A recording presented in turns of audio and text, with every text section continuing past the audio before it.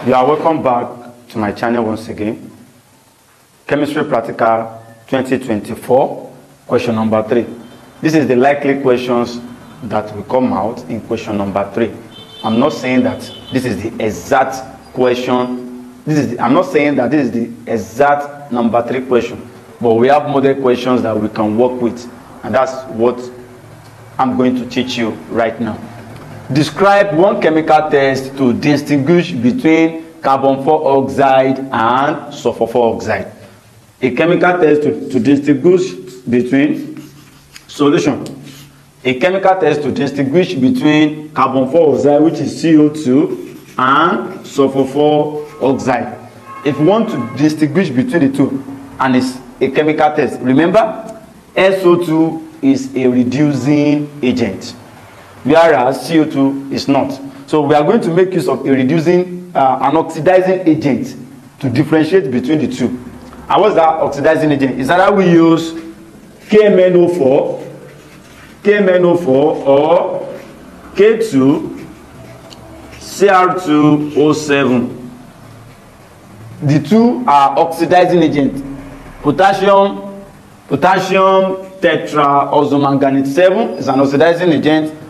Potassium heptaoxodichromate 6 is also an oxidizing agent. So if we use either of these two and pass these two chemical solutions inside the two, what are we going to observe?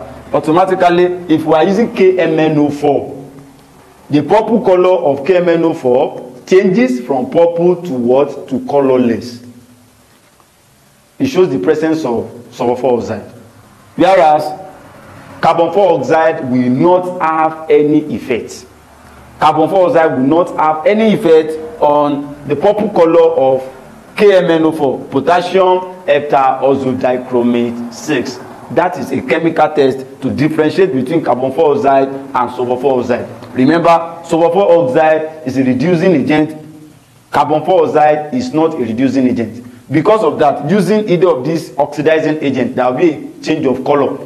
The color of this purple returns to colorless, showing the presence of sulfur dioxide. But if the purple color still remains, it means that carbon dioxide is present. So that's the chemical reagent. These are the chemical reagents that we can use to differentiate between carbon dioxide and sulfur dioxide. Let's move to the next question now. This is another question number 3. State the laboratory method of collection of each of the following gases. My dear lovely students, I want you to prepare yourself and read on gases, whether laboratory preparation of gas and then method of collection of gases. It is very, very important. Method of collecting gases. Look at hydrogen gas. In the laboratory preparation of hydrogen gas, this gas is prepared by upward delivery of gas. Upward delivery of gas. Anytime you are to write a method of preparation of gas, please, these two statements are very important. Upward delivery of gas, downward displacement of air. Downward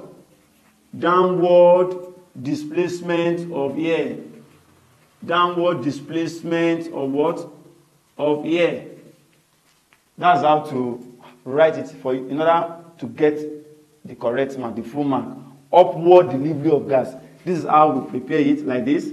This is the delivery tool. This is how the delivery tool will go, and then the gas will go upward. So if the gas is going upward, the air is coming down. And that is why we say upward delivery of gas, downward displacement of air. We normally prepare gas that are less denser than, I will still talk about that. Upward delivery of gas, downward displacement of air. For ammonia gas is what? Is upward delivery. Upward delivery of gas. Upward delivery. And remember, since both of ammonia gas and hydrogen gas has the same method of collection, so the same thing, what I put here is what you are going to write here too. Upward delivery of gas, downward displacement of air. Upward delivery of gas, downward displacement of air. But for hydrogen chloride gas, this one is downward delivery of gas. Downward delivery of gas. Downward delivery of gas. Downward delivery of gas. And what? Upward displacement of air. Downward delivery, which means that the gas is coming down like this, then the air will be going up. Downward delivery of gas, upward displacement of air. That is for hydrogen chloride gas. Now we move to the reason why they are prepared, or their method of collection is like that. Roman figure 2. Give reason for each of the answers stated in this 3BII. Now, why do we prepare? Why is method of collection of hydrogen gas is upward? The reason is that it is less denser, or you can say it is lighter, less denser than air, less denser than air. So every gas that is less denser than air are prepared by, their method of collection is upward delivery. If a gas is less denser than air, the method of collection is upward delivery of gas and downward displacement of air. The same reason for hydrogen is for ammonia gas. Ammonia gas is also less denser, or you can say it is lighter than air. Ammonia gas is lighter than air. Hydrogen gas is lighter than air. And that is the reason. That is the reason for their collection. That is the reason why they are collected upward delivery of gas and downward displacement of air. For hydrogen chloride gas, is the only one that is different from the two, is downward delivery of gas. The reason for that is because it is denser. It is denser than air, or we can say it is heavier than air. That is why hydrogen chloride gas is prepared by what? Downward delivery of gas and upward displacement of air. Let's move to the next question now. Question number 3C. State the method used in separating each of the following mixture. Please, my dear lovely students, make sure you read on separation techniques as well. It is very important. Now, two miscible liquids. The method used to separate two miscible liquids. We have two methods we can use to separate two miscible liquids. One is simple distillation. Simple distillation and what? Simple distillation and what? And fractional distillation. Fractional distillation. These are the two methods we can use to separate two miscible liquids. And what is the physical properties? Why do we make use of simple distillation and fractional distillation? It's just based on their boiling point. For simple distillation, is wide boiling point between the two liquids.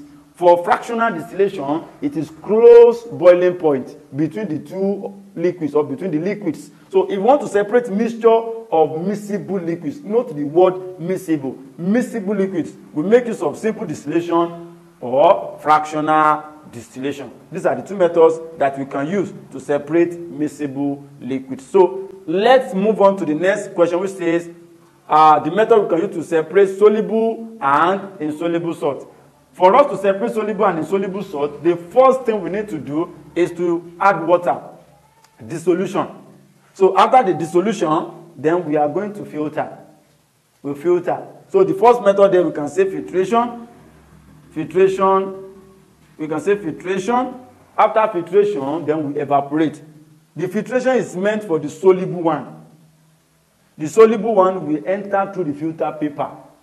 Then the insoluble one will be on the surface of the filter paper, which will be regarded as residue. The insoluble one will be on the surface of the filter paper, and we call that one residue. Whereas the one that passed through the filter paper, we call that one filtrate. So the residue, you have already removed the insoluble one out. For the filtrate, how can you now get your salt back? Because it's already in soluble form. So you can now evaporate. Evaporation, or you can say crystallization. Evaporation. That evaporation is to remove the water that you've added in the first instance.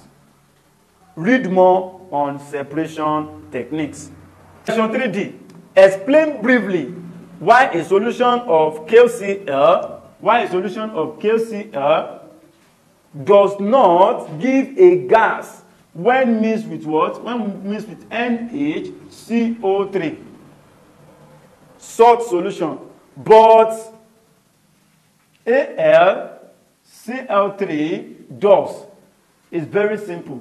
Why is it that when you add this solution, potassium chloride, to sodium triisocarbonate 4, it does not give a gas? Remember that every triisocarbonate 4 salt, every hydrogen triisocarbonate 4 salt decomposes, number one. Number two, every hydrogen triisocarbonate 4 salt give a gas. Immediately they are reacted with an acid. Take for instance, this is what I'm saying. If you have NaHCO3 and then we add a gas, which we add an acid. We add an acid, hydrochloric acid. What happens is that this kind of reaction is going to give an effervescence of a colorless and odorless gas, which we turn slime water making, and that gas is carbon 4. So this kind of reaction, we are going to have NaCl plus what? Plus water and plus carbon 4. Now, the carbon 4 oxide is from CO3.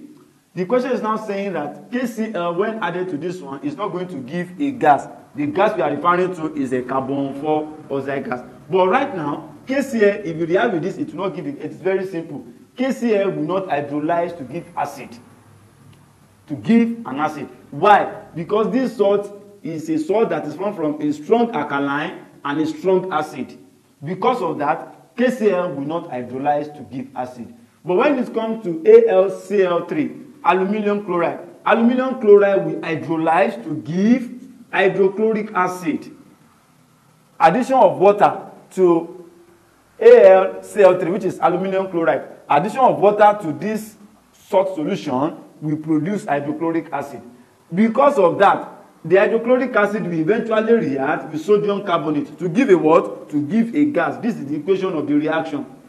So the reason is just that KCl, potassium chloride, does not undergo hydrolysis, or KCl will not produce hydrochloric acid when water is added. Whereas aluminium chloride hydrolyzes to give hydrochloric acid, which reacts with sodium hydrogen triisocarbonate 4 to produce carbon 4 oxide gas. So that's the reason why KCl will not react to produce gas with sodium carbonate, whereas aluminium chloride will react to give a gas. I said potassium chloride will not react with sodium hydrogen triisocarbonate 4 to give a gas, whereas aluminium triisocarbonate 4 will react with sodium hydrogen triisocarbonate 4 to give carbon 4 oxide gas, because aluminium chloride will hydrolyze to give hydrochloric acid. Thank you.